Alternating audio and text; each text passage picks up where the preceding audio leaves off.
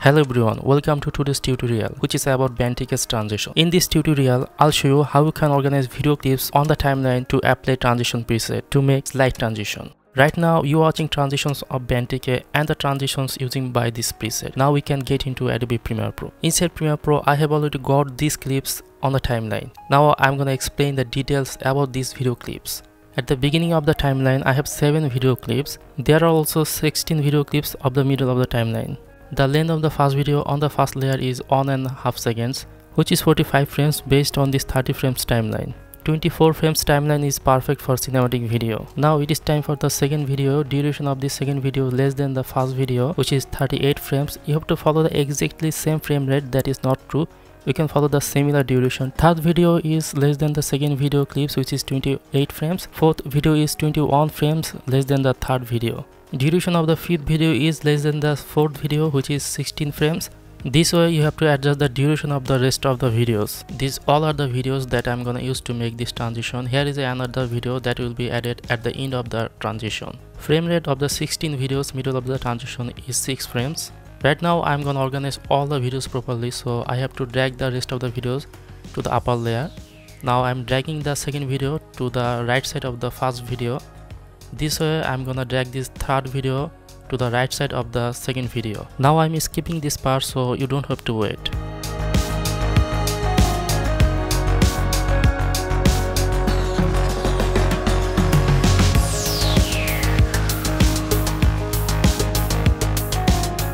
Now it is time to place the rest of the 16 videos which frame rate is 6. I'm going to speed up this part so you don't have to wait. At this moment, I'm gonna place the last video at the end and we can do a playback. Have a look at program monitor.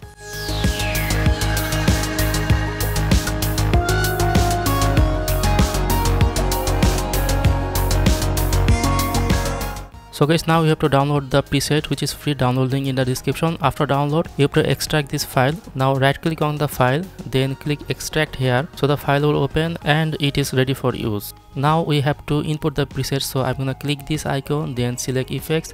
After that, click the right button of the mouse here, then click the input preset, select the folder where is the preset. Now select the preset and hit open. Now the preset is here. Now select the preset and drag this preset to the timeline and apply to this footage. Have a look at program monitor. Our preset, transition is affected right now. Now we can move over there in the effect controls. Here is our preset. I have added the total 6 keyframes of position and scale. Duration of first 2 keyframes is 4 frames and the duration of last 2 keyframes is 2 frames. If you wanna make this transition preset, you can watch this tutorial which link down in the description. Now we can apply this transition preset to rest of the videos.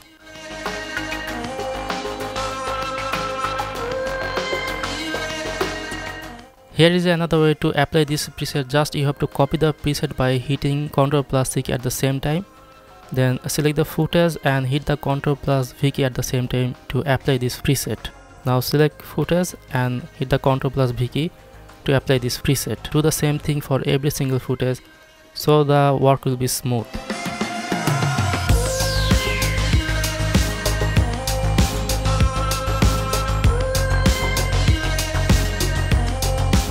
By the way, we don't apply this transition to the last video. Well, now I'm gonna select a video which is 6 frames and moving over there to the effect controls. Here you see in the effect control, this is actually 6 frames preset or transition, cover the 6 frames footage properly.